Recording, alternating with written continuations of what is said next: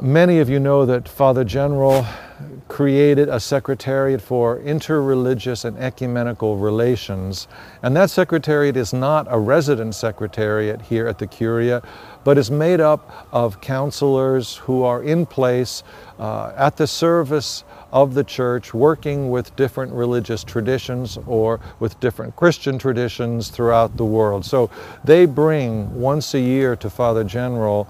in response to questions that he has raised for them, they bring materials for a whole week of discussion and orientation for Father General, and through him for his council. In addition, at a number of times throughout the year, Father General will send the members of this Secretariat specific questions that he'll ask them to reflect on. What is the situation of interreligious dialogue or relationship, for example, with Islam or Hinduism, or with traditional religious beliefs in Amazonia or in Africa or in Asia Pacific? What are the most pressing ecumenical challenges and possibilities with the Reformed churches or with the Eastern churches? All of these questions, Father General, with his counselors, engages and shares the results and consequences of these discussions with the council and through the council to the relevant bodies of the society. It's up to me to coordinate Father General's relationship with that Secretariat.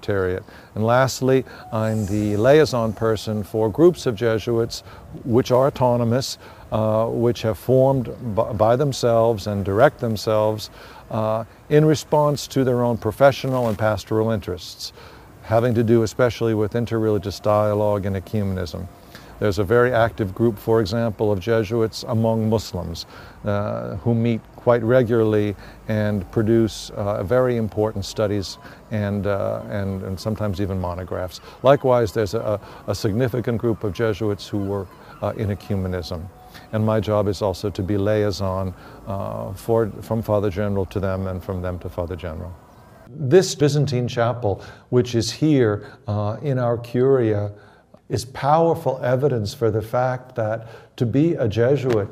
and to serve in our society is not limited to people who come from Latin Catholic backgrounds. The society throughout the world includes, especially in India, in the Middle East, in North Africa, throughout Eastern Europe, and even in parts of North and South America, Jesuits who are drawn from Eastern Christian communities. So the Church and the society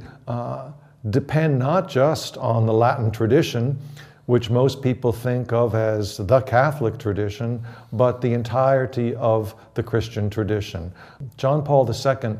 in one famous quote, said that the Church breathes with two lungs, the East and the West.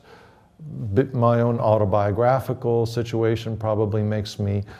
sensitive to this, but I'm theologically absolutely convinced that the mission of the Church must involve the collaboration and the fraternal work of the Latin Catholic, the Eastern Catholic, the Orthodox churches, and the Protestant churches, as together, with greater appreciation for one another, with the spirit of what we're now calling receptive ecumenism, which is to say, willing to learn from one another, we figure out how to continue to deepen our understanding of the mission Christ gives to us,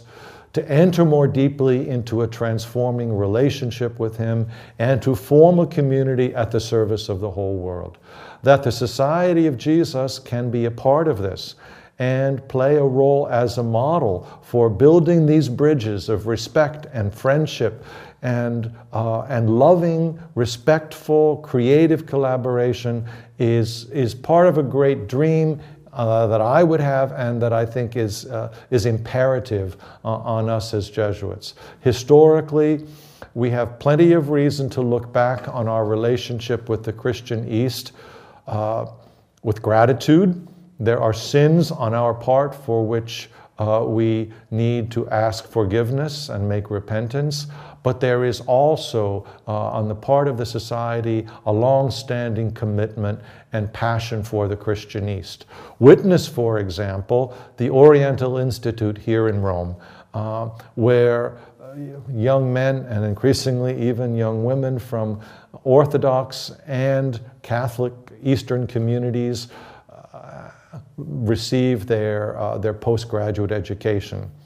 With great pride, I point out the fact that the Ecumenical Patriarch, His Holiness Bartholomew, Patriarch of Constantinople, is a graduate of the Oriental Institute here in Rome. That certainly accounts in a substantial way for his great affection and openness and commitment to ongoing dialogue with the Catholic Church. It has to contribute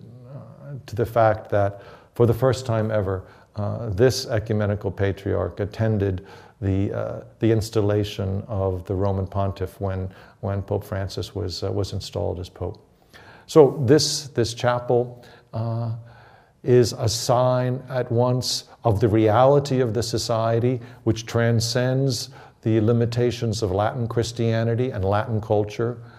and says that the society is and intends to live out its commitment to Christ as Christ is experienced, as the church is culturally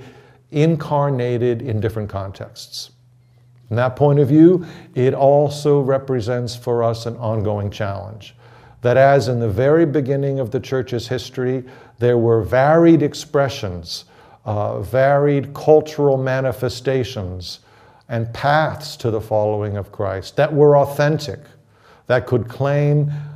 full integration and authenticity and fidelity, so we continue to dream and to hope and to want to contribute to the thoroughgoing, faithful inculturation of the Christian message in the cultures